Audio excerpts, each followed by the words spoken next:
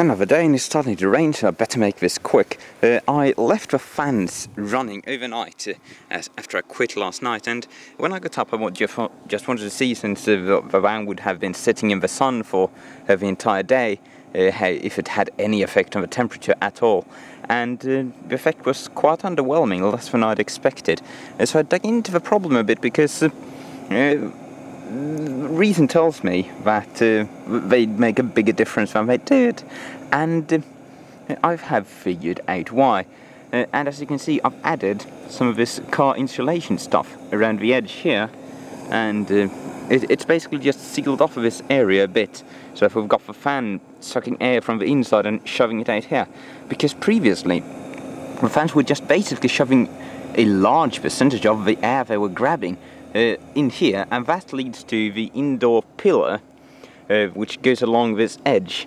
And when I removed the panel on this side, where I hadn't cleaned it out, it was full of cobwebs, and I just saw how they were going mad with the airflow. So all of the air was just moving up here and coming out through all the little holes and crevices in this bar, just circulating the air around inside the vehicle. And when I added all this insulation-y stuff and did a bit of feeling around to make sure nothing's leaking anymore, the airflow, when I stick my hand actually outside the vehicle, has increased dramatically. And before I did the test file, I just shoved my hand in here and oh yeah, there's a lot of air flowing, but I didn't realise it was just going around the corner there. So I think this is going to be a considerable improvement. Also found out that we've got a little cable grommet there, good for future reference if I want to pull something through. For the solar panel I'm going to use these guys, no idea what they're for. That's how today started, and it is now the middle of the night, but as you are definitely not able to see, all the insulation's gone into the walls and doors. I actually ended up using the entire heap I had there, which was like almost a cubic meter. That was a lot of it, but everything is insulated about as well as it's ever going to be. Since this stuff is very abrasive, I try to keep it some ways away from all mechanics and electrics and stuff, just to minimize any long time wear. That does mean that stuff like the rear doors are going to be a bit patchy, because they're not very well suited to be insulated. They just have so many weird shapes and lots of stuff in them. And yeah, but it's better than nothing. The holes are covered up, and it's certainly going to make a difference. And yeah, it was a bit thicker than I really needed, but it's going to the stuff compresses really well, so it's just going to get pressed down behind the panel, and it's going to be all fine.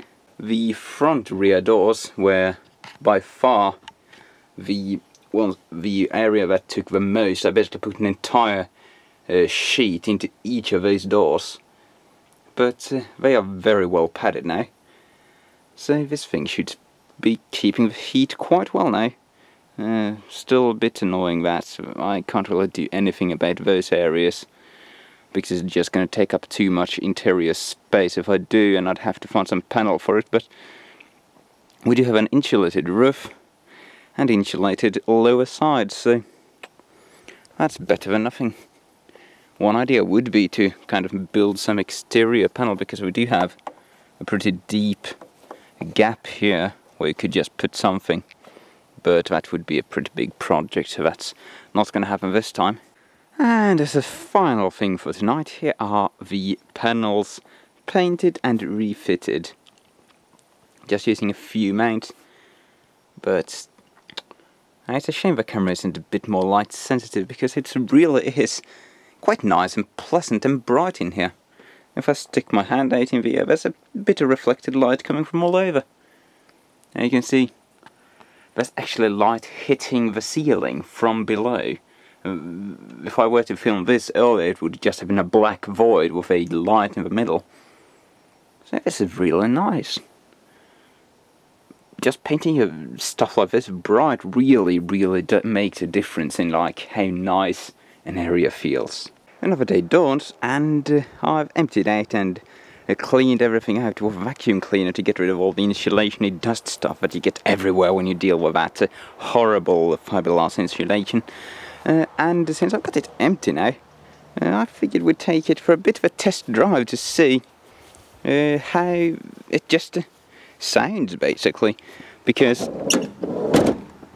I've basically filled a huge amount of the space inside the walls with you know, mass, which is locking everything up, which should make everything run a bit quieter. And I'm a huge fan of quiet vehicles, which is why, obviously, why I drive a 1999 mid-engined van. But yeah, let's go. Alright, you guys are not going to be able to tell any difference because the camera's got automatic compression, but... oh wow. Battery's a bit drained from shining the headline for like days on end. I've been working on this project for like over a week by now. This thing had quite a bit of exhaust growl coming from the back. Now that was in large due to everything being undampened. And I would say that it does have a quite considerably, well, not very considerably, but notably less noise coming from the back. We're at like 75 now. Just from the panels moving around the vibrations of the engine. So now we're at like 90, and this is where you usually, yeah, we still have quite a lot of exhaust noise. That's not too bad. And as a last course of action last night, I mounted the interior solar panel wiring. So I just made a grommet using some of that leftover car insulation stuff, just to prevent large things from moving through and to brace the wire a bit, and then I just secured it using extra wide electrical tape. And the key to getting this to work is just very thoroughly clean the area you're taping, and this should stick on quite well. But yeah, now that's out of the way, we'll have a nice solar input connected down there. I should just have to mount the bumper back. And that pretty much sums up what I need to do to the actual vehicle. So now I can go ahead and focus on the stuff that's actually gonna go in here. And so thank you for watching. Cheerio.